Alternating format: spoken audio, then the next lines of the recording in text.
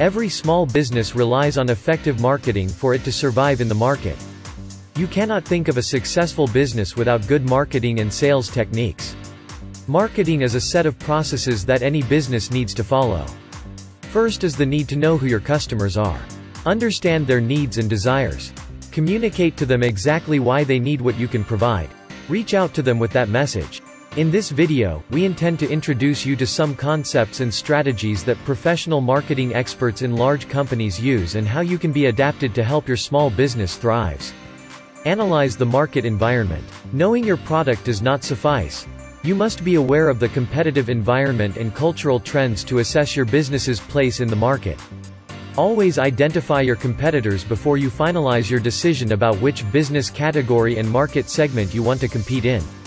The success of a new or existing business depends on risk reduction, time, resources required and expense. Always ask yourselves these questions to effectively compete in the market. Who are your competitors? What are your competitors' strengths and weaknesses? What are your competitors planning to do next?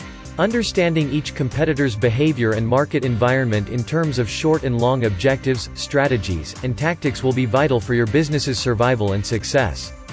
Here are some strategies that every small company can consider using. Pay a visit to your direct competitors' stores, customers, suppliers, convention booths, and sales personnel. Gather secondary data on the competition from trade associations, publications, conventions, customers, and your own sales force.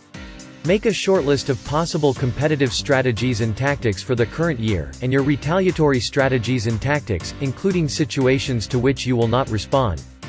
Analyze your competitors' products regularly for improvements, weaknesses, and quality trends. Understanding market research. Market research is essential for all businesses. There are various research techniques that you can adapt to fit your needs and budget.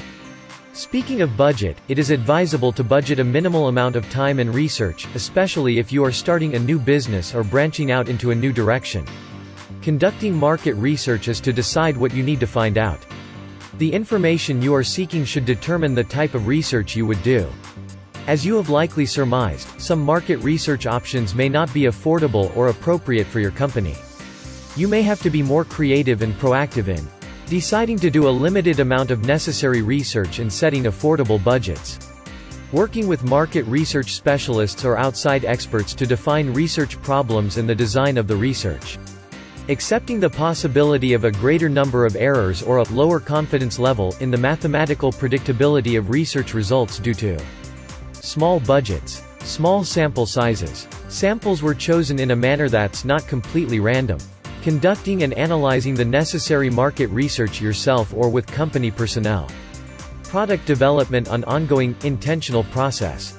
It is essential to develop and refine products or services that meet customers' needs even before they hit the shelf. Packaging and pricing the product. One of the most important aspects of promoting or marketing your business is the way you present and package your business. It also dictates the success of your business. Pricing, packaging, and product mix are among the flexible choices. Effective distribution methods. Whether retail, wholesale or business to consumer, choosing the right distribution method to complement your product or service can be a boon to your business's success. Small businesses may have products that would appeal to many different markets or channels of distribution in a single market. However, when you have limited resources, it's often best to select a single distribution channel or a limited number of distribution channels that offer ease of entry against the competition. Lowest costs of entry compared to the competition. Least financial risk and commitment to the trade. Sufficient volume potential to reach short-term company goals. Pricing levels to provide acceptable company revenues and profit margins. There are many possible distribution channels, including retail outlets owned by your company or by an independent merchant or chain. Wholesale outlets of your own or those of independent distributors or brokers. Sales force compensated by salary, commission, or both.